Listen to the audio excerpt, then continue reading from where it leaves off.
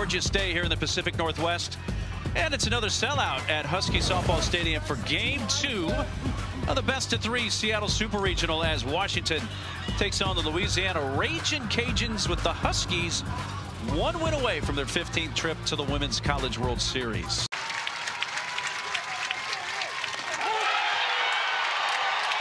Painting the inside corner. Lopez strikes out Heath, so that was an outstanding play to win the inning.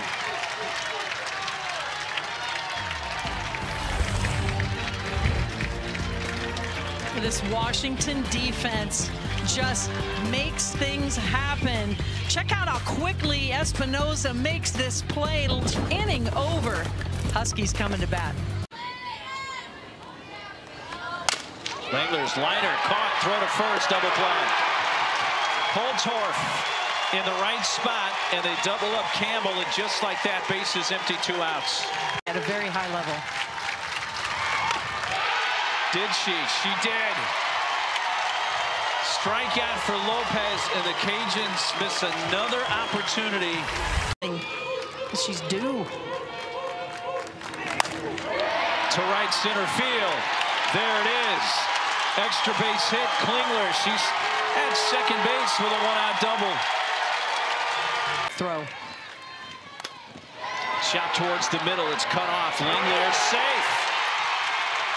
Sammy Reynolds beats out an infield hit. Hobson to third.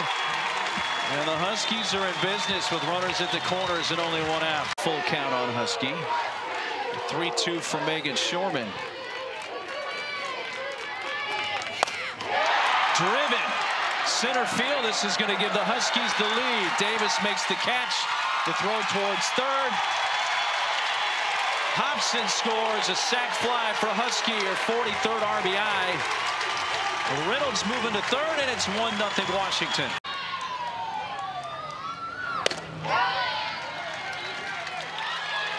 Here she comes, trying to steal, and she did!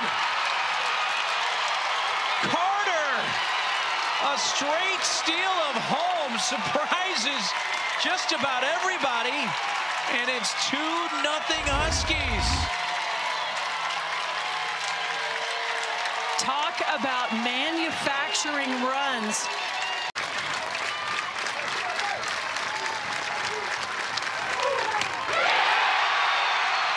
For the 15th time in school history, the Washington Huskies are headed to the Women's College World Series.